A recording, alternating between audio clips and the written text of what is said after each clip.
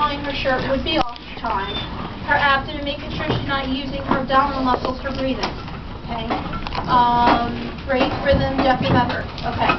I am going to look at her AP diameter. So I am making sure that anterior posterior diameter is less than half. I'm being videotaped again, or less than the transverse diameter. So if you can see how I did that as I moved behind her. Anterior posterior less than the transverse. Okay? Okay. And I used her sternum, not her abdomen, not her breasts. Okay? Okay. Inspecting the posterior chest wall, making sure there's no deformities, there's symmetry, no abnormalities visualized. Okay, I'm going to move on to palpation.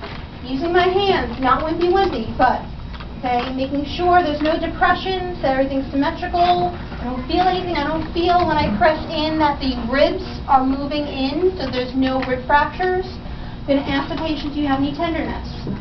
Okay, if you see how I did that, started from the top, okay, moved down, and I used the pads of my fingers, but also my whole hand. You know, my whole hand. Okay, I'm sorry. Oh yes, I'm sorry. Arms crossed. Okay.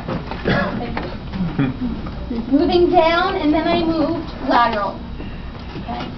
So if I didn't do so already, I'm going to ask my patient to cross their arms before I move on, because especially here, it's important. Very good pickup. Now I'm going to do respiratory expansion. So around T4, which to me is like, the scapula's down here, I just come down a little bit more.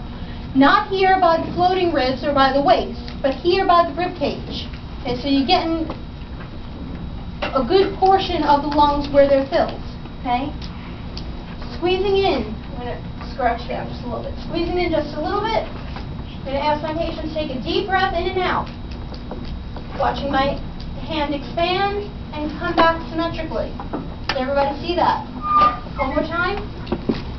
Expand and come back. And my hands move symmetrically. Okay. Now I'm going to move on to tactile fremitus. Giving my patients instructions. Whenever you feel, whenever you feel my hand on your back, I want you to say 99, nice and slow. 99. A little bit slower. 99. Good. 99. And lateral? 99. Okay. I didn't stress this before, but don't make them rush through the 99. It's not like 99. It's 99. So you can really get the vibration throughout. Okay. 1, 2, 3. So just visualizing where my hand ended here is where I'm picking up here, and so on. Okay. And then lateral. And you're not going like this for lateral. You can go out. It's just more comfortable.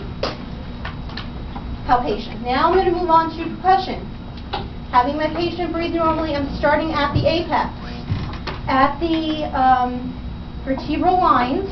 Okay, now her scapula's moved out, but I have this nice area right here because her scapula's here, her vertebrae's here. So right down the middle is where I'm going to go. Okay, starting from the top. Percussion, resonant, resonant, resonant.